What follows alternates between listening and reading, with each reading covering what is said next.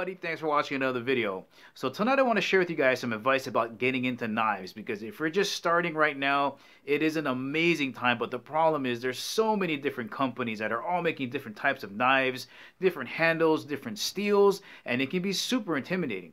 Now, an easy and great place to start is learning about steel. Now, the people in the industry that do it for a living, they know everything about every piece of steel that they have in their inventory. They can rattle off each chemical breakdown and tell you what each of those elements do. But for our purposes, there's really only 4 types of steel that we gotta know, and we really only have to know about 3 elements. Now, I totally understand that this is going to be a overgeneralization of knife steel, but I promise you it's going to get you like 95% of the way there. Now, for that other 5%, if you want to look at what vanadium does, or even what nitrogen does, or phosphorus, or silicone, you can look those up, but I guarantee you it's either in there to harden, toughen, wear resistance, edge retention, or make it easier to handle in the annealing process. But we really only have to know 3 elements. Alright, let's start off with the 3 elements we're going to be looking at, starting off with these 2 right here, and that's iron and carbon. So both of these together and you get steel. Now, iron is always going to be somewhere in the high 90s, like 97, 98%, some might even be 96%, but carbon is needed to harden the iron, just like back in the day when they were messing around with copper and they're like, oh, the stuff is too soft, we need to add something. They discovered that if they added tin, you would get bronze. So now with these 2, it's the upgraded version, you get steel. So depending on how much carbon you add to iron is going to really dictate the use of the steel. And really the only other element we're going to be looking at is chromium, which gives an exceptional level of corrosion resistance to whatever steel you're adding it to.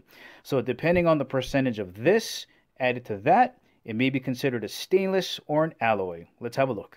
Now, instead of looking at the entire forest of knives, we're only going to be concentrating on these 4 trees in the forest, because these are the 4 types of steel that we really should be looking at most of the time, and that's carbon, alloy, stainless, and tool steels. Let's start off by having a look at what a carbon steel looks like and what a tool steel looks like. Alright, so here we go. We got the high carbon steel on this side, which is 1095, and we got the tool steel on the right side, which is D2 steel. Now, pretty easy, carbon, high carbon stuff. If it's above, I would say 0.45%, it's going to be high carbon. So 1095 has like 0.90 to 1.0 carbon in it, so that's going to be high carbon. No chromium in here, so not very rust resistant. So for those people that have those survival knives, they keep them really clean or they coat them with something, but those type of knives with high carbon, they rust a lot. Now on the other side, look at the level of chromium in here. So 12% or maybe like 10, 11, 12% chromium. That's a lot in there. So it's going to be very resistant to rust. Corrosion resistance is great.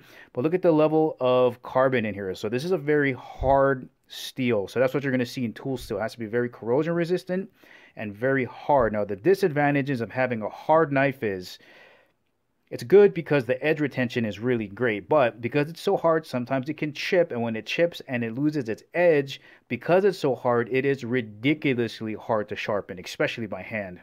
Alright, let's have a look at some stainless and some alloy. So we got the 8CR14 MOV on this side, which is the newer version. The older one is 13.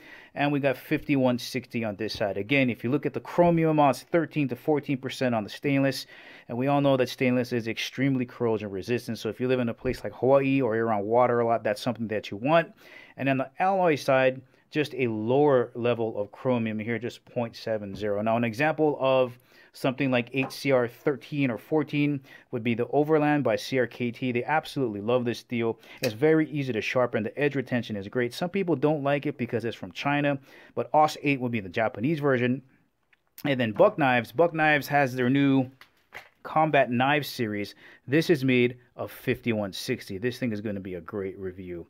But those are just some quick example of knives that are made out of these 2. And again, if we just follow chromium and carbon, we can see what the steel is supposed to do. Well, alright guys, it's that easy. You just got to know 4 types of steels and keep track of 3 different elements, and you're going to be on your way.